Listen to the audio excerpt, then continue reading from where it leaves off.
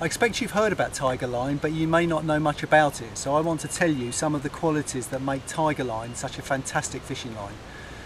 It's 100% fluorocarbon. It's a line that casts well, surprisingly for a fluorocarbon, because that was one of the qualities that I was disappointed about when I first used fluorocarbon lines. The Tiger Line does actually cast very well. As a casting line, if you want to cast really long range, of course a very thin braid or a soft nylon line is always going to be better. But for a good fishing line that casts well, Tiger Line is the one. It's got very good abrasion resistance, so if you're much more so than nylon, so if you're fishing through weed or over any sort of snags, it's good for that, and it's got good knot strength as well.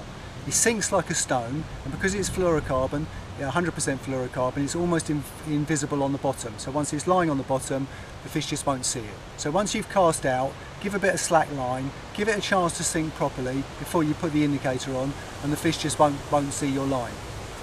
It's available on a 250 metre spool and also on a 1,000 metre spool.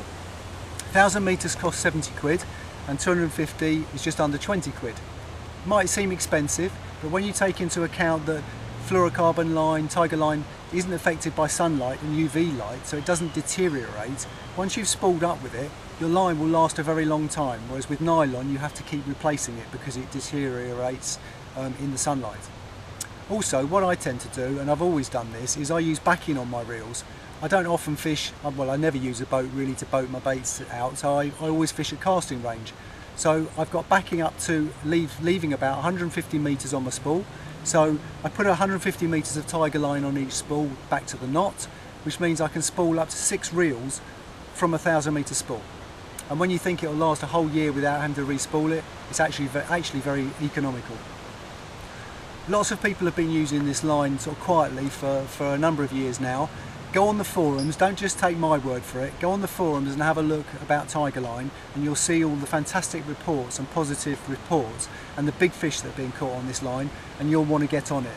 And if you want to see what it casts like, have a look at Terry Edmonds' Facebook and blog.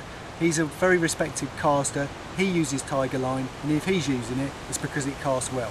So there you are, there's Tiger Line, get on it.